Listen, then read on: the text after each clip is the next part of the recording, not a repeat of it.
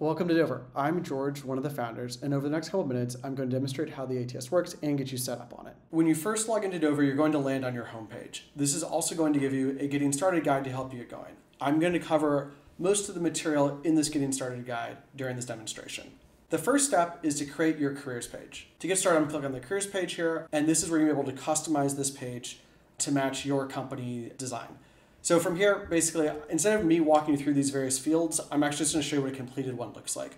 So I'm going to go to one of our customers here called CoverForce. I'm going to click on their careers page here. On the left, you'll see a lot about the company, what they do. And then on the right-hand side, you're going to see all the different jobs that candidates can apply to. After you do that, the next thing you're going to want to do is create a job. You do that by clicking on the plus job button here. For the purposes of this demonstration, we're actually going to walk through this sample job that's already created for you, though. Most of the features in Dover live within the job. They're broken up across 3 different groups within the job. You can kind of think about these tabs basically as features within Dover. So the first 3 tabs here are all around tracking candidates throughout your process. The next 5 tabs here are around getting more candidates into your process.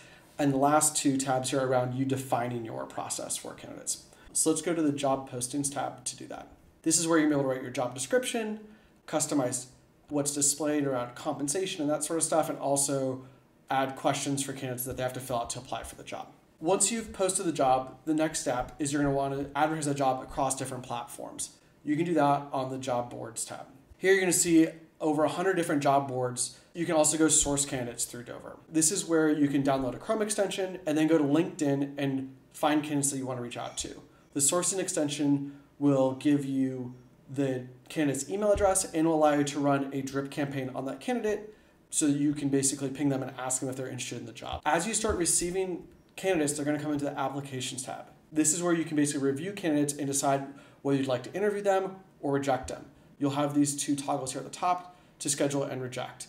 You can simply click on them and you'll be able to use these email templates, I'll show you how to create these in a second, that you can basically advance or reject candidates with. Once you decide to advance some candidates, they will go into the Candidates tab. You can simply drag and drop these candidates through different stages. You can also click into their card and you'll be able to track all the activity on these candidates and see what's going on with them.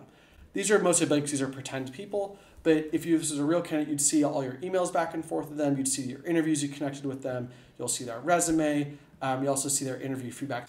As you see in this example setup, there's an applied stage, a recruiter screen stage, a hiring manager stage, and an on-site stage. Obviously, your stages might be a bit different. You can customize those stages in the interview plan. You can also add additional stages. You can add a multi-part interview, a single-part interview, or an assessment. You could further customize these stages, so you can name them whatever you'd like to call them, set the duration, and also set who's going to be doing those interviews. Earlier, I mentioned email templates.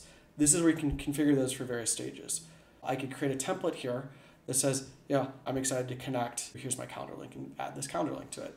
In addition to creating email templates, you can also create feedback forms. So this is for each stage of the interview process. What are the questions you're going to ask those candidates, and where do you record that feedback? So you can create a feedback form here. So let's pretend, for example, we're like interviewing for a full stack engineer. I can put that in here, and here's a bunch of questions I might decide to ask that candidate during the interview. So that's a real quick wham bam slam of the ATS. If you have any additional questions, I highly recommend connecting with a recruiting partner. At Dover, we focus a lot on the cost per hire. We publish every hire that we've ever done here on this table. Simply click Access Marketplace to get started. Good luck recruiting, and let us know if you have any additional questions.